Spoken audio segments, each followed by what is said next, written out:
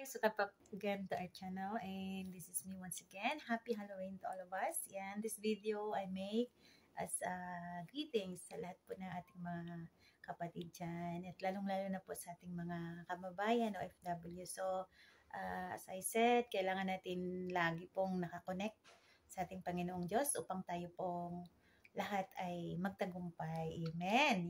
Yan po yung aking goals sa buhay na ngayon na nag-matured na po ako.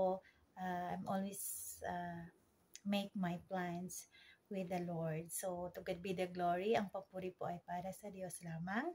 Kaya, atin pong tingnan kung ano pong nangyari sa aking All Souls Day or araw ng mga patay dito sa aming bansa.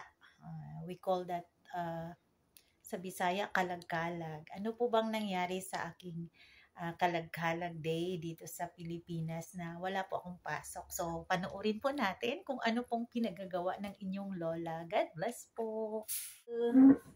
Make our costume, but now I can't do anymore because I don't have any new school uniform. Yeah, so I buy my new school uniform, and it's just used second hand only, guys. I don't know if it's last. It's only 100 pesos. Look.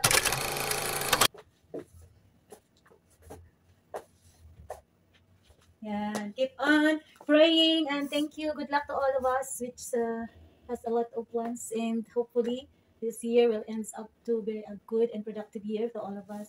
God bless. Thank you so much. Oh, to all my friends, Sir Robert, Sir Kenny, Sir Kaislo, Sir Dan Erdos, Sis Beek, Sir Michael, Bad Panda. God bless. Hi guys, happy Halloween.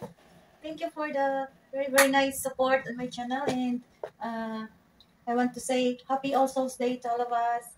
Yes, to all my friends out there, just stay at home. Yes, it's very hot outside, so I just skip here and do my errands. And finally, I have from 3 months of my study.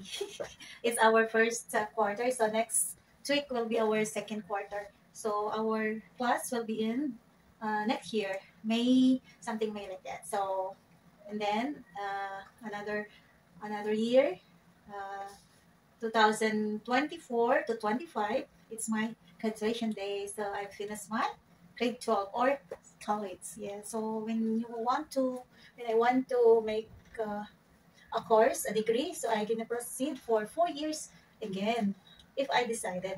Now it's not yet decided.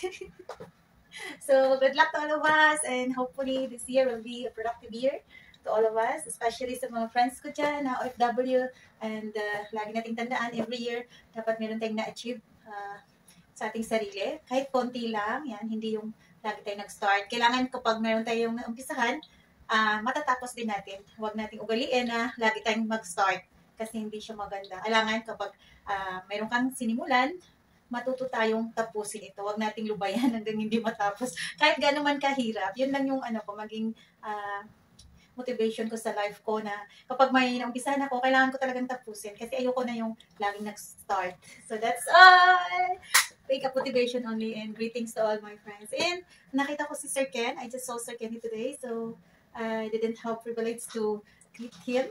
Yes, because I know his birthday last month. So I want to say, advance belated, not advance. It's too far. Belated happy birthday to Sir Kenny, and God bless. And to all my friends out there, shout out to all of you that never stop supporting my channel. That's my school shoes. I just tried it.